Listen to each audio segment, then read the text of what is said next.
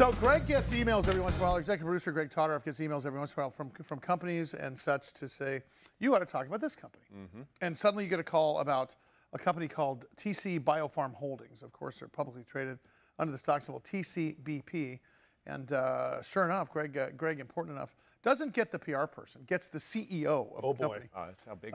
Bryan Kobel is the CEO of the company. He joins us here via Zoom. Bryan, how are you? Welcome to the program. Fantastic. Thanks for having me. And, to be fair, I think Greg unfortunately got me and not our PR person. Hey, so talk about, since we haven't had you on the program before, talk about what you guys are up to. What's the lead drug or therapy, and what are you working on? Yeah, so our lead product is TCB008. It's an allogeneic gamma delta T cell. So allogeneic means we take it from a healthy donor and we give it to a sick patient. The gamma delta T cell is a specific type of T cell within your immune system. It plays between the innate and adaptive immune parts of the system, and it reacts to something called isopentenyl pyrophosphate, which saying that word is the hardest part of being CEO. Yeah. We'll call it IPP for short. All sick and disease cells emit IPP, including all tumors ever discovered and studied. So our idea is, can we take healthy donors with healthy gamma delta T cells and expand them out into hundreds of millions and billions and put those gamma delta T cells back into sick patients and then use those cells to do what they do naturally and go kill tumors. Right now we're in AML. We have a phase 2B in the UK going on and a phase 1B IND just accepted in the US. So with respect to the diseases, you talk about multiple diseases. Are they all cancer related? No, we have a proof of concept and antifungal coming, which is Aspergillus and Candida specifically. Interestingly, the way I sort of talk to people about it is, if we know the gamma delta in nature goes after all sick and disease cells, because that's all that emits IPP, we view the immune suppressed, immune compromised patients as our target audience. So I kind of joke that, if it's a Happy Meal, we want to be the French fries. So we don't care what your standard of care is, right? You get a hamburger, which is chemotherapy. You get a cheeseburger, which is biospecific antibody, whatever you're getting. We just want to be alongside that as a combination to support your immune system and put you in a better position as a patient to be healthier in that moment. So that's the general premise here. And we think it's going to work. We've seen efficacy in the phase 1Bs early on. The proof of concept we believe is going to read out really, really well. So it's an exciting time for us, but we'll see. It's biotech. You never know. Well, with that philosophy, that makes your addressable market enormous. It's not just one disease. It's not just one lane. I mean, that makes it the addressable market 10 times larger than if you were just solving one problem, correct? Yeah, and look, we're not a panacea. We're not going to solve everything, but I do believe that cell therapy in general is the future, and the gamma deltas, given how they orchestrate the immune response, their role in nature, they're a really good de facto, basically fallback. And since we know they're not toxic, right? If you're a physician, and I know there's an upside to this, meaning it might have anti-tumoral effect, it might help you fend off viruses and things like that, which is what they do in nature. And I know there's no toxicity, no drug-on-drug interaction, no graft versus host disease. My downside is non-existent.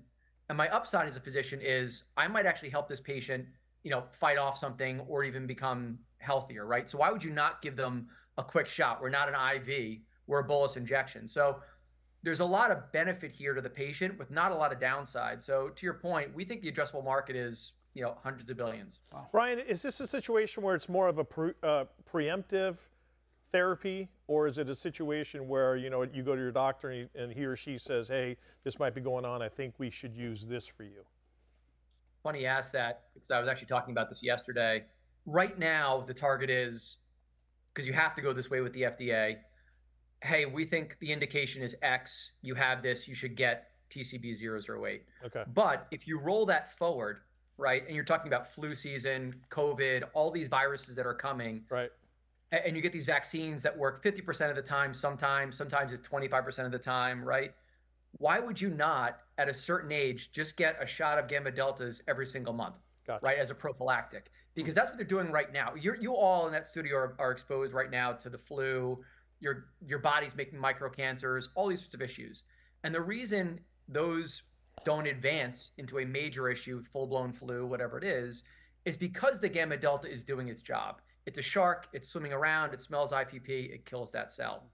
So to your point, if you roll it forward, the natural inclination is you just start getting these gamma deltas at a certain point in the year to defend yourself in a stronger manner against the flu, COVID, various other viral indications, fungal indications, antimicrobial issues for us, as well as oncology down the road.